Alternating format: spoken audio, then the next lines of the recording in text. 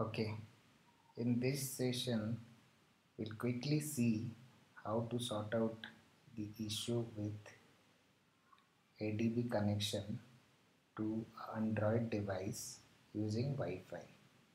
Please remember, we are going to connect to the Android device for debugging purpose or for testing purpose using APM through Wi-Fi, not through USB cable. Okay. So to do this, the first thing that I do is I cross check if ADB is already installed in my machine. So if I do ADB version, it will give me the ADB version which is installed in my system.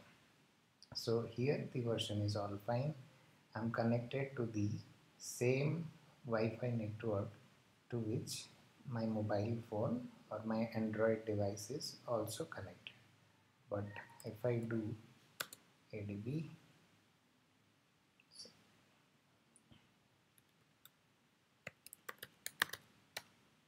and I do start it again, ADB server.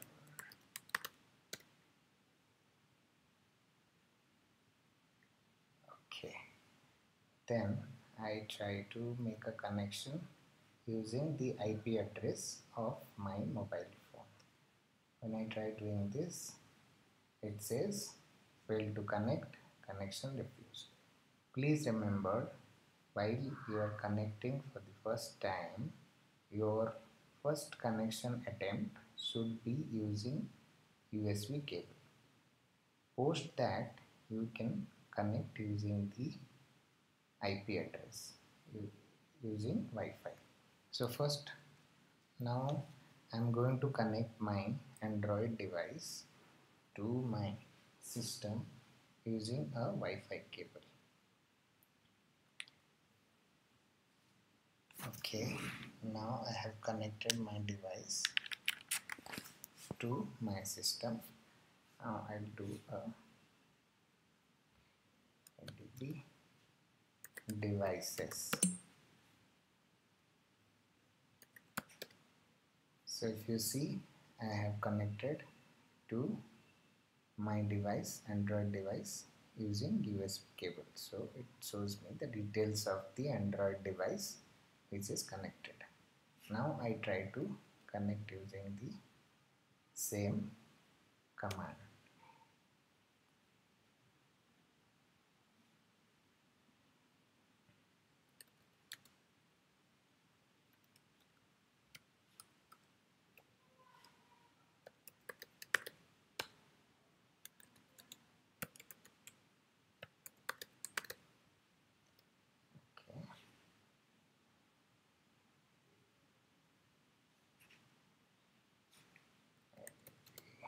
TCP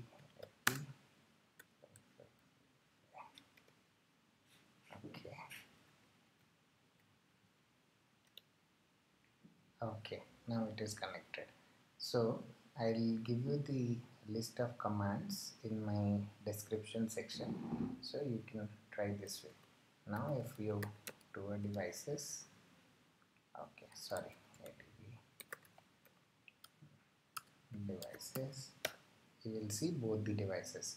Now what I'm going to do is I'm going to remove the USB cable and going to check. So now I have removed the USB cable from my Android device and my system. When I check, I get it. So please remember, first time you have to connect it using USB cable. After the connection is made, you can remove the cable and you can try with the Wi-Fi connection. That's it for today. Thanks for watching.